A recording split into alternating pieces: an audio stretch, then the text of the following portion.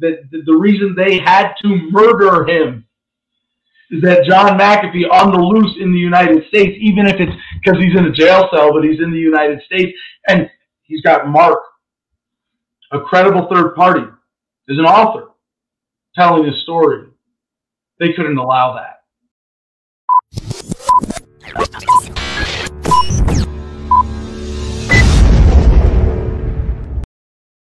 Ladies and gentlemen, joining us tonight, best-selling Scottish author and co-writer Mark Eglinton joins us.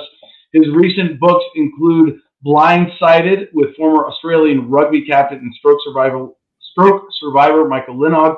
By the way, this is a chance that for Mark well, me and Joey to explore a little bit more of Mark's catalog. And as a former rugby player myself, I'm pretty excited about that. But that was shortlisted for International Autobiography of the Year in 2016, Heavy Duty Days and Nights in Judas Priest, with musician KK Downey. And Joey's all like, yes, I want to talk about one of Rolling Stone's 10 music books of 2018, and most recently, Reboot My Life, My Time with Football legend Michael Owen. Also shortlisted for Autobiography of the Year in 2020 by the Daily Telegraph.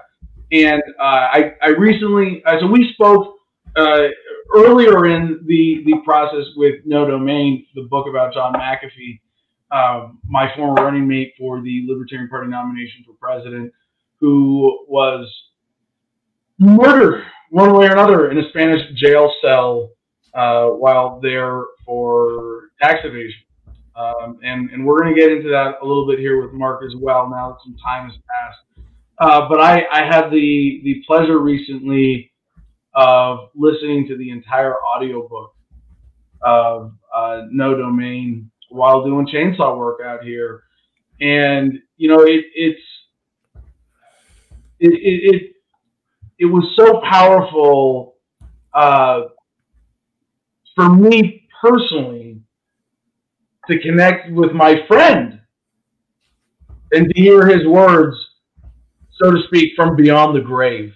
So, Mark, I want to thank you for that, really, for for what you did doing our friend John McAfee justice with that book. How are you today, sir? I appreciate it. I'm still trying to get over that intro, which was quite lengthy and impressive, and I appreciate it. Yeah, I mean, I appreciate what you said about No Domain, because it was people like you that I was really keen to get some kind of feedback from for a lot of different reasons.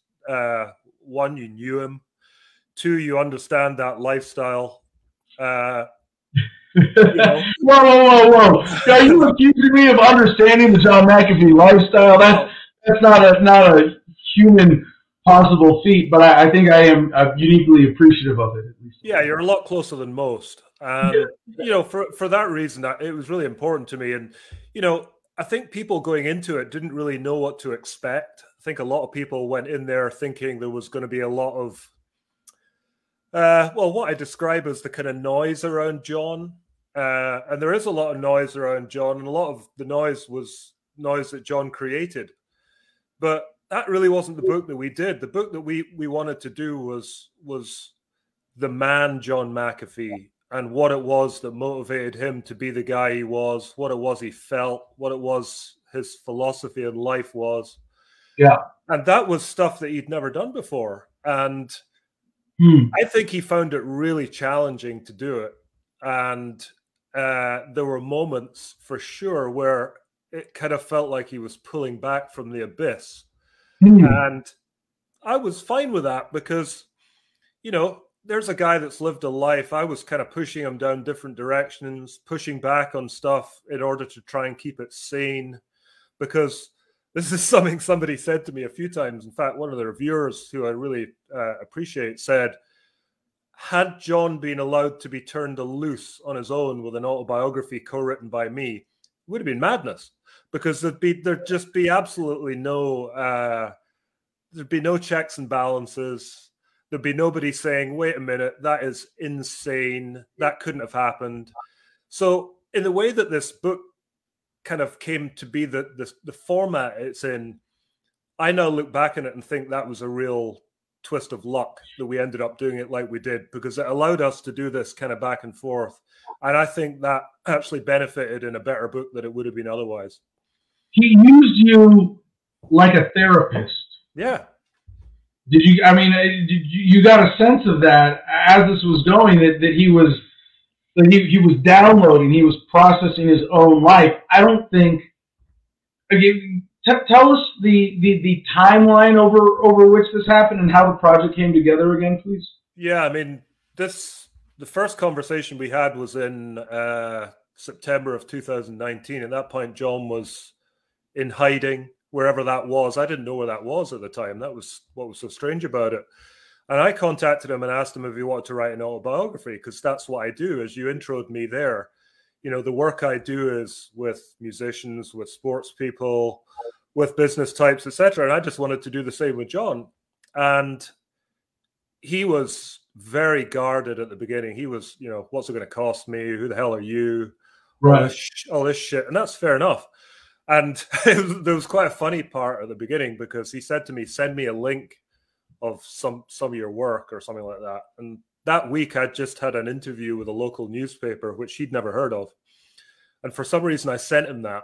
And he came back to me and said, I don't give a fuck what anyone writes about you. I want to see your writing. So kind of chastened a little bit by that kind of beatdown, I went back and sent him I think I sent him several chapters of a book I wrote with a member of the band Pantera. It was one of the first music books I ever wrote. That book was intentionally really gritty, really grimy, really kind of hard-hitting. He came back to me straight away and said, you're the guy I want to work with. So John's life, there's something I would say that John and I had as a kind of kindred spirits, that I think you were uniquely able to capture, being more of a music writer, essentially, right? Because there's something that, I mean, I used to tell people, you know, like, I want to be John McAfee when I grow up, and that had nothing to do with the money or the tech shit. Like, no, I want to grow up mentally to be the complete, beautiful human being whose life is a song. Yeah. Whose life is an unending improv riff in crescendo. Mm-hmm. And you caught him at such a beautiful time in his life where you were able to, I mean, your job, I mean, it's hard to say who gets more credit as the creative mind behind the book, No Domain, like you or John, because you were the vessel, you captured it, you know, in a very unique way, and you were able to present it and pull out of him as who John needed for a therapist at the end of his life was a music writer who was going to try to pull a biography out of him. And what you created with that was what was the song that was the final note to John McAfee's life, beyond, I'm not counting, of course, his incarceration and murder. I mean, that's what I think that's the best I can do for pitching your book and your work in that sense. I hope that speaks to you as the creator. Yeah, it very much does. But you said something interesting there. You said that I caught him at a beautiful moment. Now, that might be the case, but there's an irony there that he was in a situation that was anything but beautiful at that time. This was a guy who was under quite a lot of duress. And I saw that duress a lot while we talked, because while a lot of the conversations, John was very friendly and very open and very cheerful, there were a good few days where John there was a good few days where he just disappeared. And there was another few days when he was pretty bad-tempered, and I could tell that there was stuff going on in his life that was nothing to do with what we were talking about. So I think it's the combination of those things. Your beautiful moment in life, I think, is true in the sense that I think he knew he was pretty near the end of his life. I think he knew this was probably the last opportunity he'd ever have to talk to somebody in this way. But at the same time, he was in a really tough spot. So I think, you know, the combination of those forces probably forced him to give me the kind of information that I just happen to be there to get out of him. But you know, I'll take your critique and I'll run with it, because I really appreciate what you're saying. But it's interesting. You talk about music, and we talked a lot about music, and you know, people call me a music writer. I'm really not. I just wrote about music early in my career, and the reason I did it was because I grew up as a metalhead, and I'm still a metalhead, and I will always be one. And when I wanted to get into writing, the path of least resistance for me was to go to heavy metal. You know, what do you know about? What can you write about? And that's what I could do. And the same applied to sport to a lesser extent. But it's really not about the music or the rugby or the soccer or even John McAfee. It's about the people. And people who ask me about what it is I do always ask me the same questions. And it always goes back to the same thing. It is about relating to another person. And it doesn't matter what that other person does. They can do anything. And John McAfee, for me, was just somebody who did something else. I didn't sort of categorize him as being something in any way different from what I'd done before. He was just another person.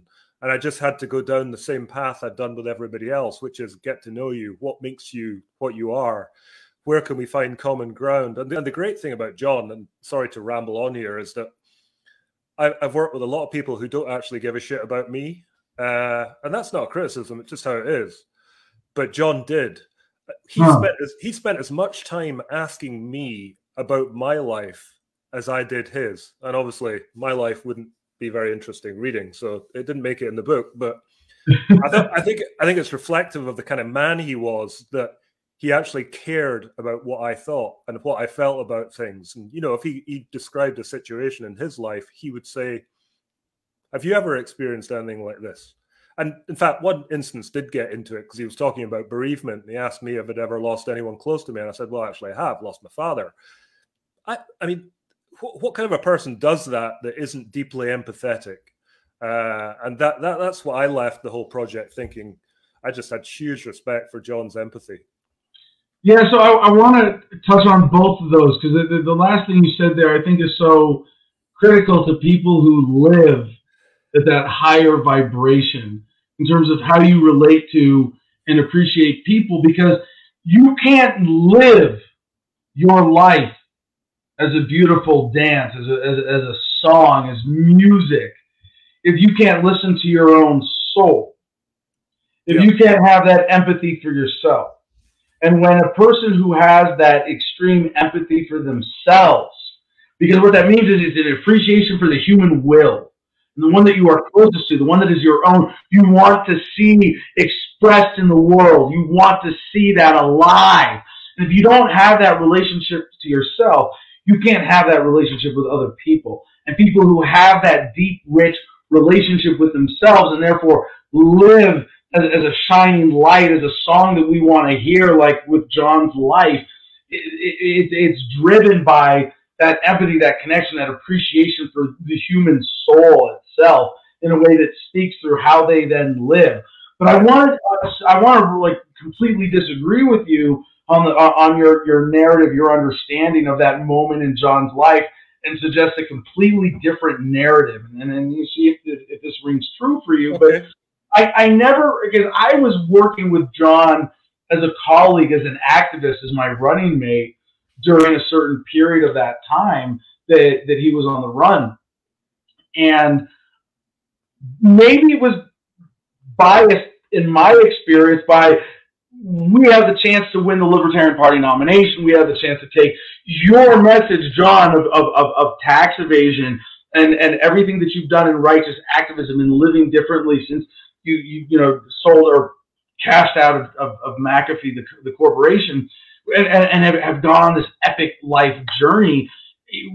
We have the chance to use your story as an example, to run, in absentia almost, or run in exile for vice president. I mean, it was an epic, positive undertaking.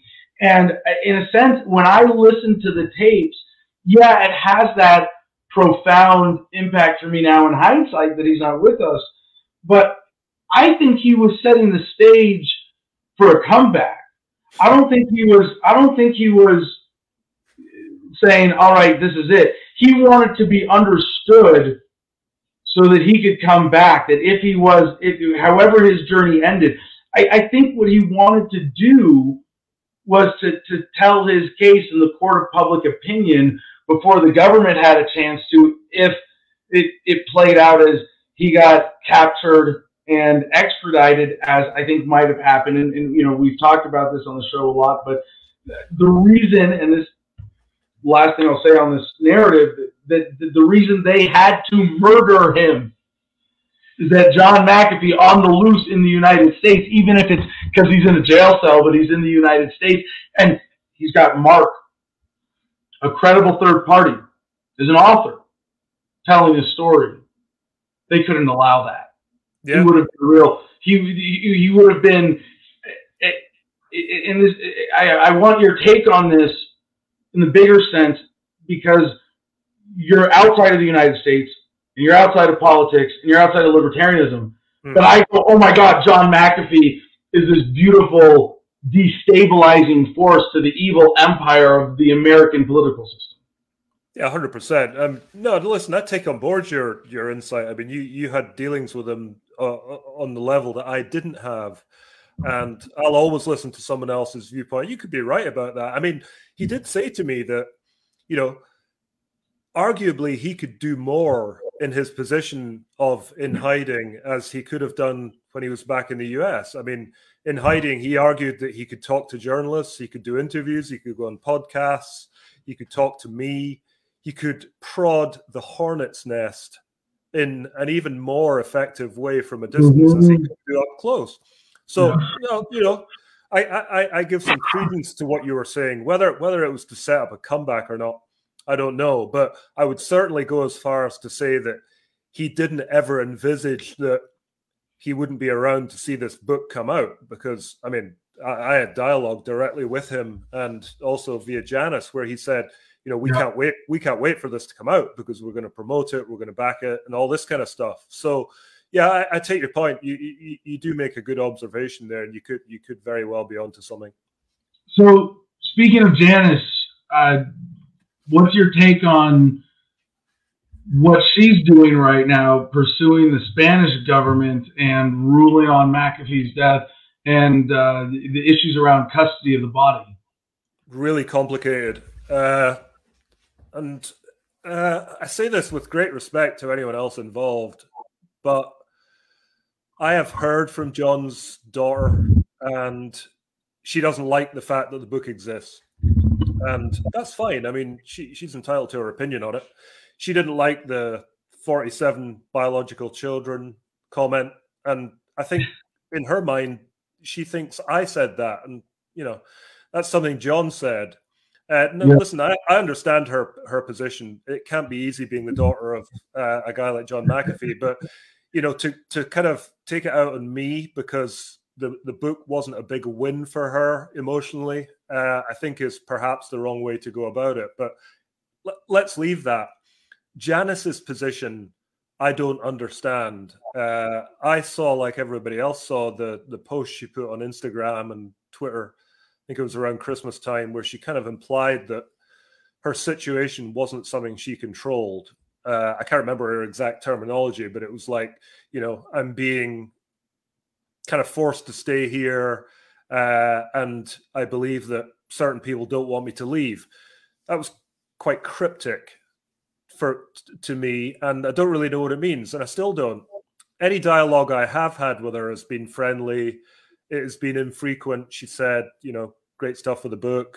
Anything I can do to promote it, etc., I will, and she has done. In terms of what she is actually doing in Spain and where she is in Spain, I do not know. What I do know, and I spoke to a journalist who works in Spain. He actually works for a UK newspaper. And the Spanish lawyers are saying nothing. And they've basically said nothing since day one. They've been impossible. The Spanish court have to say something. And the situation, as I understand it at the moment, is his body is still where it was. And there is going to be a hearing. It was originally intended to be in March or April, to even discuss whether the possibility of another autopsy is something that's even going to fly. That's not even a certainty at this point. There still needs to be another hearing to decide whether they can have a hearing on that. Now, there's not even a date for that first thing. So, I mean, we could easily be in a situation where we're a year down the line from his death and nothing is resolved. Now, you tell me, is there anything normal about that? Yes. In America? Well, you know, Mark, before we get on to your exploits as a music writer, I mean, what does that tell you? I mean, shouldn't there be a massive fucking Streisand effect with this when the government says, don't look at people like John McAfee? I mean, you think about, what's that epic speech where they go, and then they kill people like that? Or is it like the Great Dictator speech? Anybody who really has that potential to challenge the powers that be by waking people up, by challenging us, the masses, to overthrow the yoke, end up getting killed. You know, do you put John in a category like that? And what is it then that you would hope people get from your book? Well, listen, I don't actually put him in that category, and I'll tell you why. Because the dead man switch theory, which I've avoided, has come to nothing. It's come to nothing. As far as I know, it's come to nothing. And I have to say, I never thought it would. Now, remove that, and what you're left with? You're left with somebody that says you don't have to pay tax, and if you want to go and use cryptocurrency as a means of not doing it, go ahead and do it. But let's be honest, John is hardly the first to have said that, and he definitely won't be the last. Is that a reason why this guy's body should still not be returned to the US? Hold on, before you finish that, I gotta interrupt and say, no, John McAfee was the first who was a tech mogul, multimillionaire, who had that credibility of an undeniable household name. Fair enough. Do you think it matters, though? I mean, at that point, a lot of people didn't even know that. I would say that a lot of people who were listening to John talk about cryptocurrency probably didn't have much of a clue that he even was involved in antivirus back at the beginning. A lot of these people would have, a few of them, a lot of these people would have been people that picked him up in Belize and thought, this guy's just a nut, and I just absolutely love this whole life. This guy, going around on a yacht and all this kind of thing. I think a lot of people bought into that whole maverick thing without really focusing on the tech stuff. I think you discount, though, the fundamental credibility of the undeniable resume point that he carries with him. Even if it's reduced to one sentence, he was the guy behind McAfee antivirus, and then he sold out a share and went on this epic adventure of his own. And now he's here wherever you're meeting him. Even if it's reduced to that, I think I'll give you an entree. And maybe this is more you're maybe more of an inherent free thinker, but for American politics, it was a big point for him in running, in sort of having his foot in the door, even with the Libertarian Party, before he was a libertarian in precise philosophical thought. And I'll remind people, I take significant credit for that because he read my book, whereas before that, he was talking about, and this is in his 2016 race when he ran with our friend Bud Weiss. He started this campaign saying, I'm going to be the best tech security president. I know more about cybersecurity than any other candidate by far, and therefore will lead the U.S. government in keeping America cyber secure. And then he read my book and was like, never mind, I'm going to use my expertise to get the hands off completely as government when it comes to technology. But seeing how I could use him as a running mate to bolster my credibility, because he's the guy who made $100 million creating the thing of coronavirus. And I got to give you credit in your book because I didn't know that much of the details of the backstory, but hearing it in No Domain, actually gave me a good appreciation for that. But sorry, I want to go back to you to give you the thought on this before we get to talking a little bit about music and giving Joey a chance to pick your brain here. What do you want people to learn from John McAfee's story and life in your book? Yeah, I mean, it's the same as what it was at the beginning for me. And it was always the sense that you can live a life that isn't guided by convention, by what, the standard jobs. I mean, this is offset slightly because I've said this a couple of times and people have shot me down, and I'll take it again if that's where you're going. It is a lot easier. It's a lot easier to live the kind of life that John lived with money. And I think I've said before that if most people tried to live the kind of life he lived, you'd be homeless in 24 hours, if not 48 hours. But I don't think it matters. That part of it doesn't matter. What matters is to have the willingness to walk away from what is considered normal, and the willingness to think about life in a different way. And these sound like really vague concepts. I get that, but that's what appealed to me. And when I left the book and left the conversations with John, it made me apply a completely different mindset to my own life. The kind of stuff that I used to take sort of really seriously or kind of stress about, I kind of stopped stressing about, because one of the things John said to me in a conversation that really stuck with me was, if you can't get over a minor disagreement with a colleague, a family member, even your wife in 5 seconds, you are lost, because in the scheme of life, it is so inconsequential. And, it's easy to say these kind of things, but it's very difficult to actually do them. But when I walked away from the project with John, I really have tried to do that with things. And it actually works. It gives you a certain type of freedom that I did not have before I met John.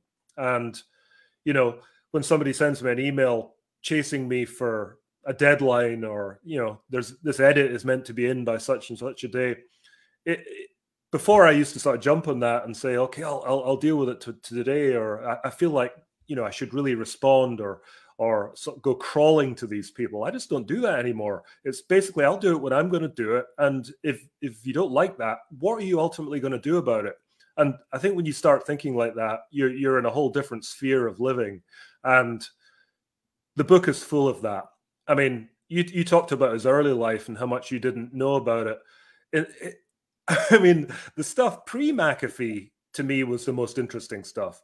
This guy was going to companies and basically slapping sort of page-long documents on the desk on day one saying, here's your program, and by the way, I'll never work from the office, and if you need me, I'll come every second Friday. And these people just did it. And he just disappeared in Rio or wherever it was in Munich and lived in a house with homeless people, or in Rio, sort of, wandering around in the carnival while he's meant to be working. I just think that mindset is just so magical. And as I said at the beginning, tough to employ in the real world, particularly at the moment. But just if you can get that mindset of, we've only got one life, let's live it without boundaries and without limitations. That would be, in a very long-winded way, what I would take out of it. All right. Yeah, no, Mark, that's a beautiful point. And I want to back that up, but I also want to suggest a slight reframing there, because you say it's not easy, or you need to start with $100 million, and obviously for certain specific things that John McAfee pulled off, yeah, you need that. But when you say it's harder, I think staying on the hamster wheel is harder. And I think for you, you should appreciate how much for yourself as an author, you've led a fundamental life of entrepreneurship the same way that John did. And that's really the critical difference. And it's a lot easier than letting other people dictate your life. And it's a better way to live. And I think John McAfee showed that beautifully. And yeah, I want to tell people something that you touched on there that's well captured in the book that a lot of people don't know about John, is that prior to McAfee Associates, what he did was a type of high-tech consulting work, where he would go and is that unfair? No, it's spot on. Yeah, but what he would do was he was so hyper capable. He found these leverage points where he realized that remaking companies he could do so efficiently. He could produce above and beyond what people expected him to be able to produce on an hourly basis.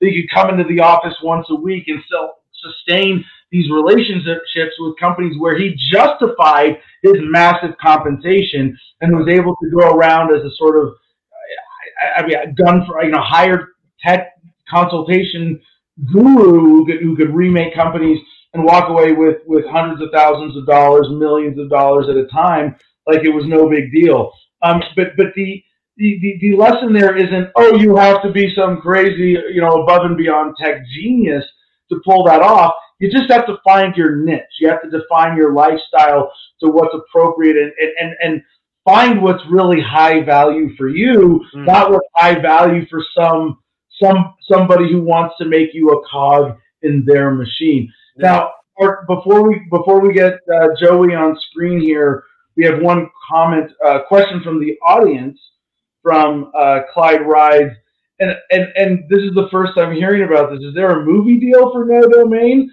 Clyde Rides says, when it's appropriate, I have a question for Mark. How much direction and hands-on will you have on the AMDC Films production?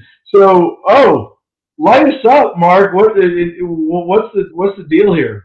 Yeah. So, in the months after the first interviews I did, one of which was with you when John died in June, there was a lot of interest. I had a lot of film people coming to me saying, can we option the book? Can we option the tapes? Can we option your ass? What can we option? And these people came with different approaches. There was kind of hippie type guys who were wanting to do something kind of arty. That was cool. Amanda Milius, who ended up acquiring the rights, is John Milius of Apocalypse Now, fame's daughter. And she is a big fan of strong men figures. And she got the McAfee mystique very quickly. And I felt she was the right person to do this. So she acquired the rights to the book and the tapes. And she has an option to make a documentary if she wishes, and also a scripted movie. Personally, I think both will happen. I think there's scope for both in terms of, I mean, completely off, well, not off the record, actually, I'm going to tell you, I think a scripted movie would be fantastic because I think it would give the kind of, you need a lot of creative license with McAfee, and I think a movie kind of gives you that. A documentary, you're tied to the facts. Granted, with McAfee, it's not certain what the facts are, but you're still tied to some facts. Whereas I think the scripted thing would be awesome, and I think if they got the right person, Robert Downey Jr., somebody like that,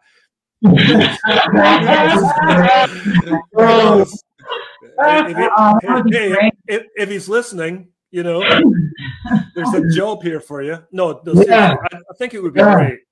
So that's ongoing. Will I have input? Well, I've got consultancy built into it, and I think that will probably be merely to offer guidance in terms of what's in the tapes, any queries on the actual book itself, any background that they can't find. I'll be very happy to do that. In terms of having any sort of direct input as to what it's going to look like, that's not my domain.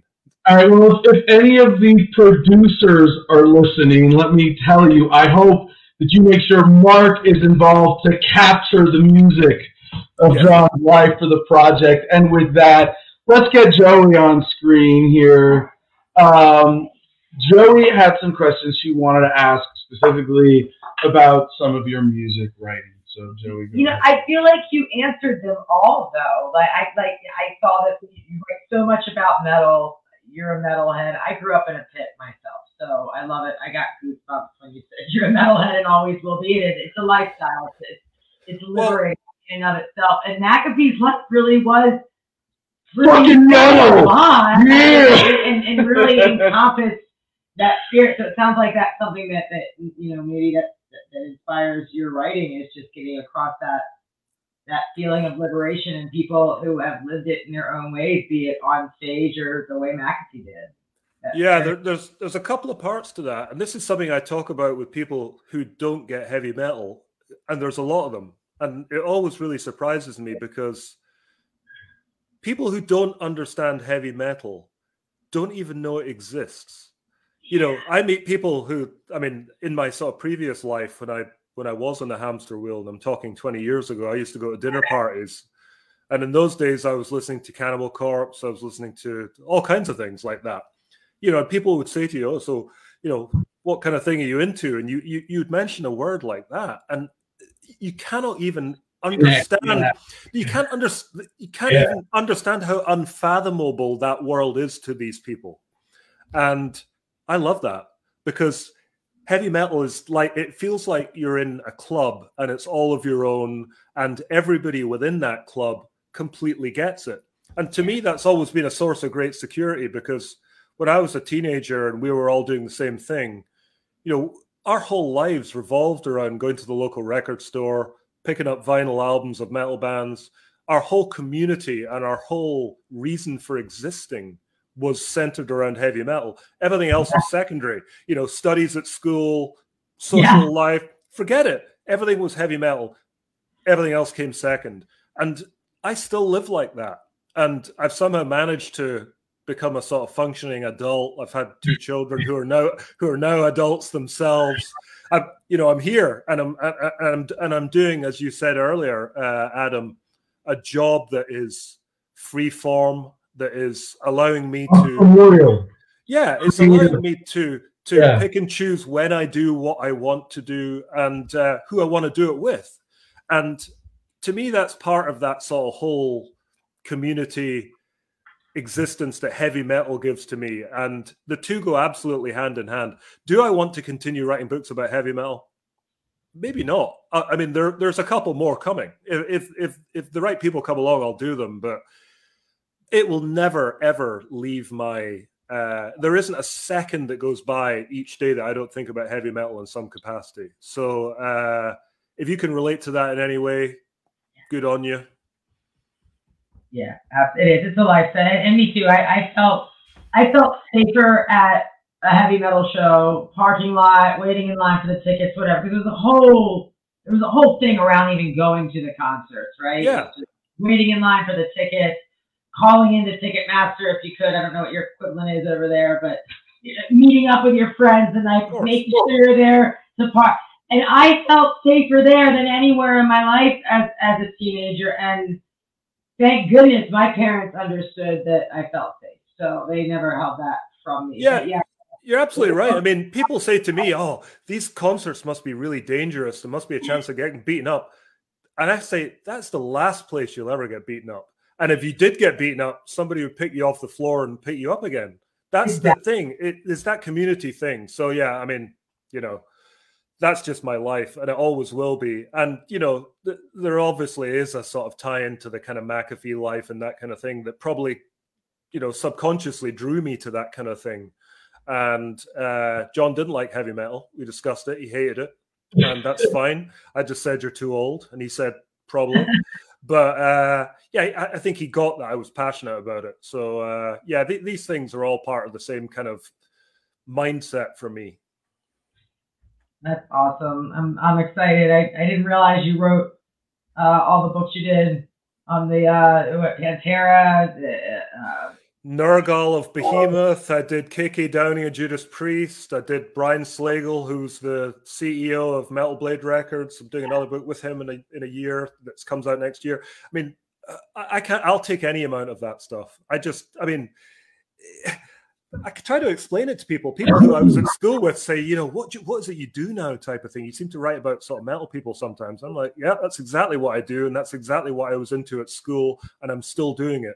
What are you doing? And I'm looking at somebody who's massively overweight, probably divorced, very unhappy, working for somebody, thinking, actually, this guy's got a point.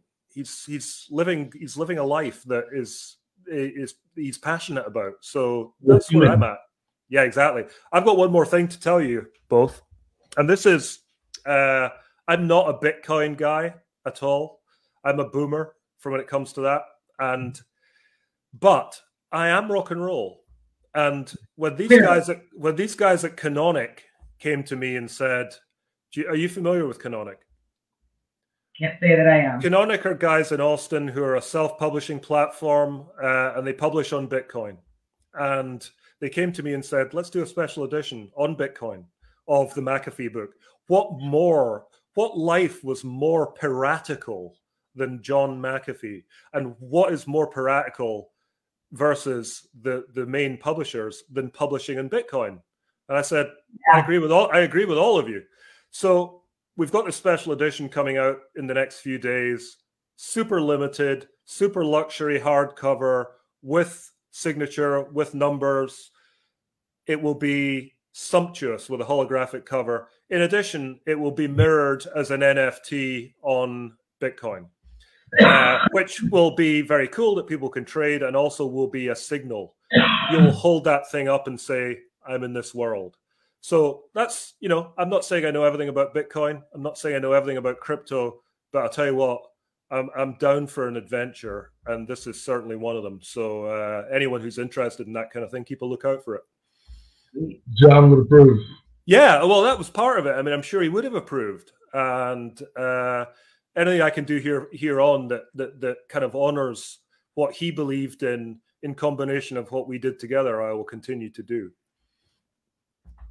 Well, speaking of which, what you said, projects in the works. What's in the works? Oh man. Well, okay. There is one. It's a heavy metal musician. It's a book that's actually been sitting since 2015, and it's, you might know the band Queensryche. Jeff Tate was the lead singer in Queensryche. Big band in the 80s and 90s. Had a big meltdown in the sort of late 2000s.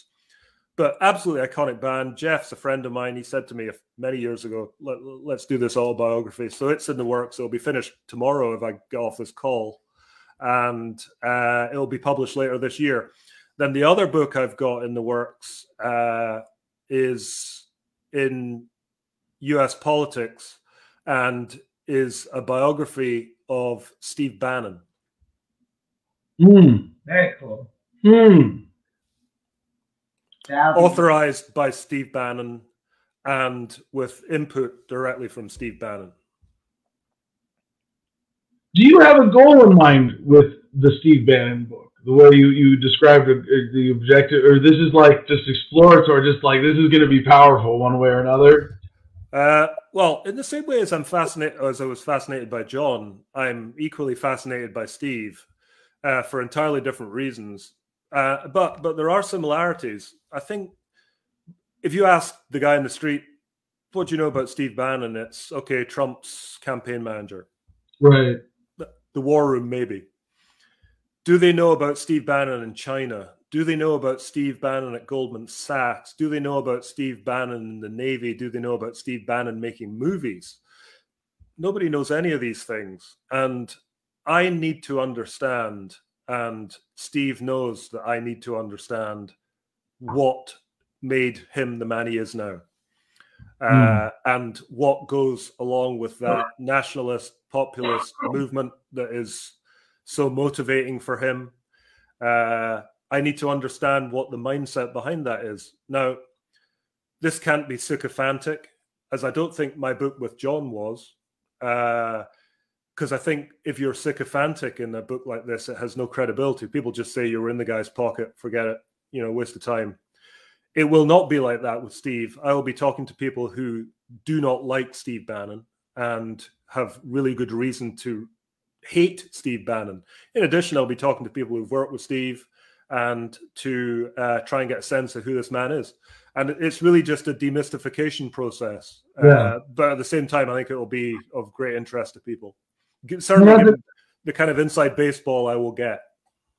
There's a great word, demystification, for the way I said exploration, and as an open goal, just going into a project like that. Undeniably, Steve Bannon is a critical, and I don't want to say misunderstood, but understood character in modern American politics who deserves examination. at this point. So I'm excited to see what comes out of that. Yeah, so that's ongoing at the moment, and anything else that comes along in the next few months, let's wait and see. I think our friend Ed would like that book. I remember him listening to the War Room quite frequently in the morning. Yeah. So well, I'd be interested. What are your two views on Steve and that whole world? Because let's be honest, the War Room is a parallel universe in some respects. Well, I would be, just to be raw, self-interested ideologue in this, I would say that Steve Bannon, as a creature parallel to Trump, has gotten a lot of people who otherwise wouldn't be motivated and inspired in politics, but with a lot of misconceptions, a lot of bullshit, but a strong passion for principles that I would share of freedom and justice and ethics and anti-authoritarianism and decentralization. Yeah. And I would hope that your exposition would lead a lot of conservative Bannon fans to turn libertarian, or at least to get to that next level of political awareness. Yeah. No. I mean, that is something that's on my mind. I mean, you know, I wouldn't be qualified enough to call myself a libertarian, but I certainly have libertarian views, as I also have lots of other views. But I do know what you're coming from with Steve, and I think a lot of people jump to conclusions when it comes to him, particularly when you mention the word nationalist and populist. People make an automatic jump to racism, which isn't necessarily a clear progression when you actually analyze the facts. And I think it's those sort of gray areas that I'd like to explore, because these are very gray areas. The people that attach themselves to these kind of movements aren't necessarily the people who are at the forefront of them. A lot of people look at these movements and think, okay, here's a vehicle for whatever crank stuff I'm doing. I can maybe progress it a little bit on the coattails of this. Whereas the actual movement itself isn't necessarily of that ideology. That's the way I think at the moment. Might all change in a few months, and I'll be coming on your show telling you something completely different in 6 months, but we'll see. Either way, it doesn't matter. What matters is that that's what I'm doing. And I will continue to sit in this room, and I'll be able to continue doing this great job that I'm doing as long as people are willing to have me on board to do it. So I'm so grateful for that. Awesome. Well, Mark, you and I connect on Twitter, and I don't have your handle. What's the best way for people to connect with you? Yeah, just Twitter, and that's just my name, at Mark Eglinton, Eglinton, all one word. Anything that I'm doing in terms of other books, mostly I'll tweet about there. Anything that I'm promoting to do with John, any insight I have on John in terms of what's happening with the case, I'll try and put it on there. And, you know, I like to think that my Twitter is a sort of reasonably open stream of consciousness, not sort of controlled by anyone keeping me on a hamster wheel of any kind. So I hope that's attractive to people. And there's a bit of metal in there as well. So a bit of heavy metal. So what else do you want? All right. Thank you so much for joining us tonight, Mark. We look forward to hearing from you again and all your future work. Really appreciate it. We'll talk to you soon. Thank you, Mark.